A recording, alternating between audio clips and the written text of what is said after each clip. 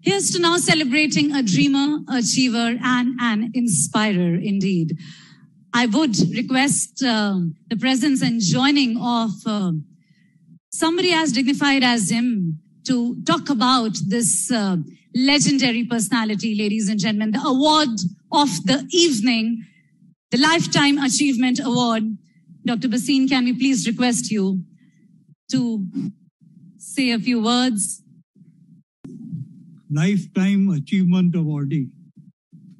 But the person is still young, and many more achievements, you see, will come in his way. And I'm talking about Mr. Jyoti Sagar.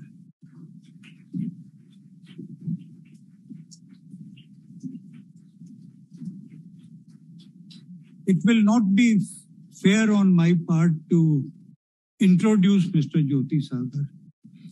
I think the entire legal fraternity, whether they are counsel, whether they are in-house counsel, litigation lawyers, they all know Jyoti Sagar.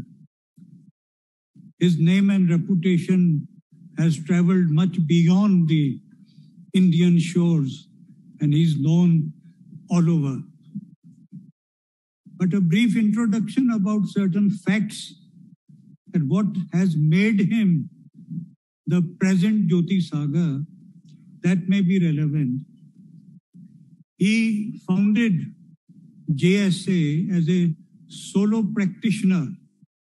That was way back in December 1991. And now the firm has got more than 360 lawyers in 7 offices around the country in offices of JSA. And then in 94, he founded an intellectual property law firm, law boutique firm, which is now known as K&S Partners. And that has also got 120 professionals in 5 offices in India. His practice has focused on foreign investment and intellectual property. But what is his singular contribution? His singular contribution to the contemporary profession in India is the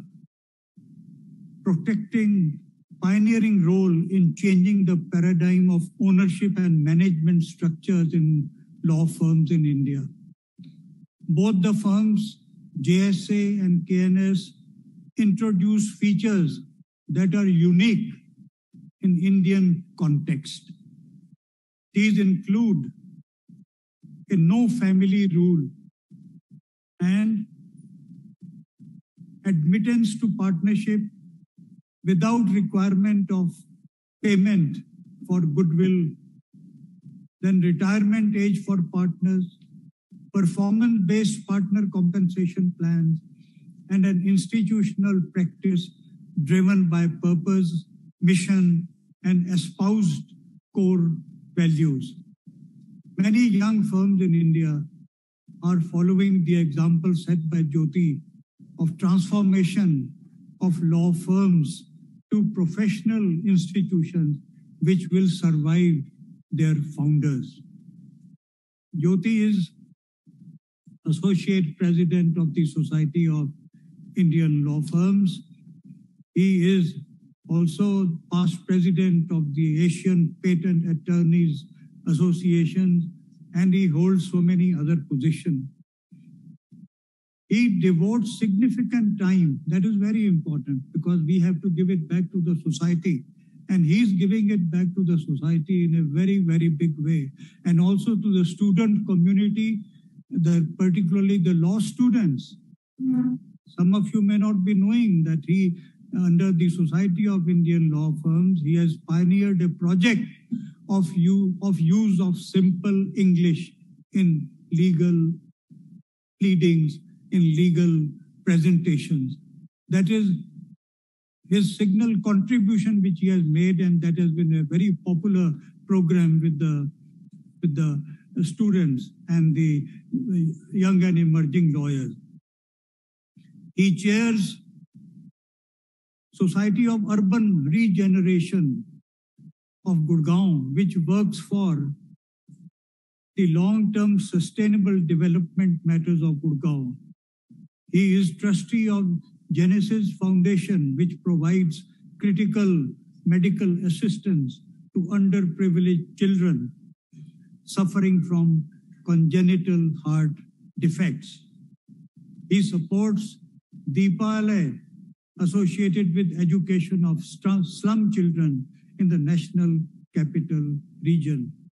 This is Jyoti Sagar. Some of you may not be knowing about. You know him as a lawyer, as one of the most distinguished managing partners, chairman of JSA, one of the most reputed law firms known not just in India, but across the globe. But these are the other facets of Jyoti Sagar, giving it back to the society and also doing something for the legal education, for teaching the students and all that. It's a great privilege to be presenting the Lifetime Achievement Award to Jyoti Sagar, but with a precondition that possibly after 10 years, we will give him another Lifetime Achievement Award to come. Thank you. Thank you very much, Dr. Bhasin, for saying magnificent things about a person who deserves a standing ovation, ladies and gentlemen. The ageless, I should say, the matchless. Let's extend the warmest round of cheer for Jyoti Sagar, our Lifetime Achievement Awardee.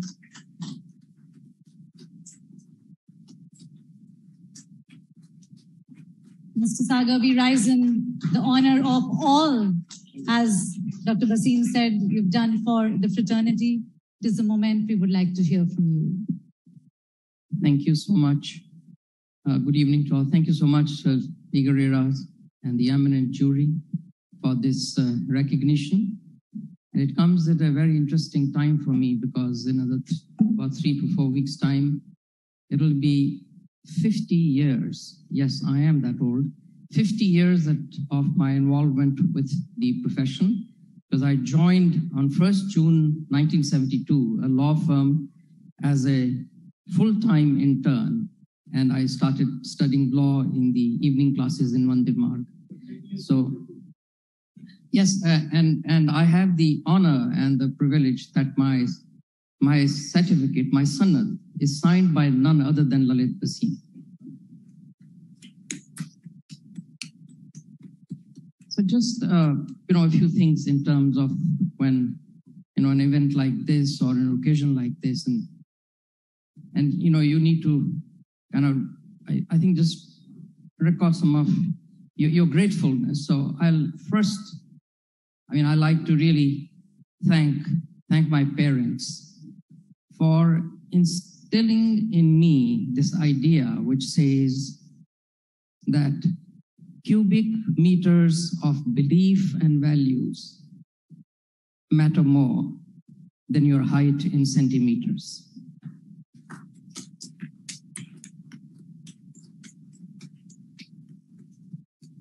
My family, my wife Prema, my children Rahul and Simran, and 3 lovely little granddaughters, Isabella, Mia, and Sophie, who give me their unconditional love, support, and encouragement.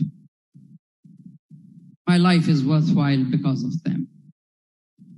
I want to thank my teachers and my mentors. I am here because of what I learned at their feet. And I want to thank my colleagues at JSA and K&S for putting up with me and my crazy notions. Some of my ideas are really insane, but I think together we've done some wonderful work, something very different. And as Lalit, as you said, yes, the Lifetime Achievement Awards, the sort of, the other part of it is that, you're kind of done. You're done for life. But I think I'm not yet done. But I have a couple of things which are, and some of them Lalit has mentioned, but I thought I'll just talk about that a little bit in a few sentences. One, of course, is the entire idea of adoption of plain English, plain language, and doing away with the legalese. So we're working on that project. It's been in process, but I think it's now coming to a stage where it's going to take off. The second, of course, is looking at the curriculum of our law schools, and in particular, addition of some important sort of, training of skills that are really important, and that's practice skills and life skills, whether it is emotional intelligence, whether it is building and maintaining relationships, whether it is communications, and more importantly, the values of our profession. I mean, I really continue to wonder, we're all here today, August, ceremony and great people. But just imagine that you actually have a situation all over the country where a landlord is not willing to rent a house to a lawyer. Just think of it, where credit card companies have a problem of granting credit cards to lawyers. So I think something is wrong somewhere, and we need to do something to really improve ourselves in terms of the eyes of the world. And here we are, the profession which led the independence movement, which led every major social change that we ever saw, and where we are. So there is work to be done, and I do hope that I will do something in that sphere. Thank you very much again. Stay healthy, stay safe.